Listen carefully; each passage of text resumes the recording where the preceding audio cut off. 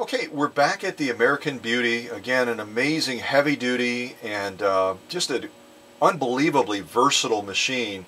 What you're going to see off now is a sew off with just one of the 76 decorative stitches that this machine can generate. And again, the way we selected this particular stitch is in 4 simple steps.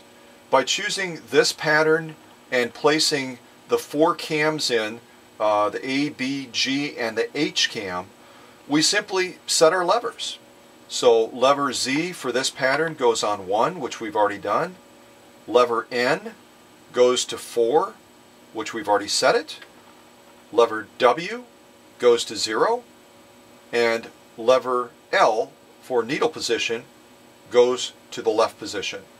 So with that, we're ready to go. Follow me down to the needle, and we're going to sew off this particular decorative stitch. Again, only one of 76 decorative stitches that this American Beauty can generate. Here we go.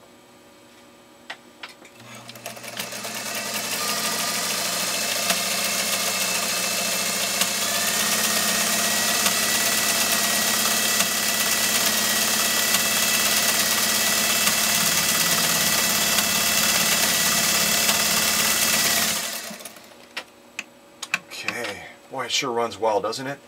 And you will hear periodically when the machine is running, or you may be able to hear it, you'll actually hear those cams with just a soft clicking sound as they're going back and forth in the back of the machine.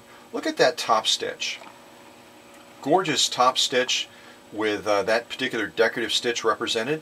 If we turn it over, an equally gorgeous lock-in stitch as well. Again, this is only one of 76 decorative stitches that this American Beauty can generate.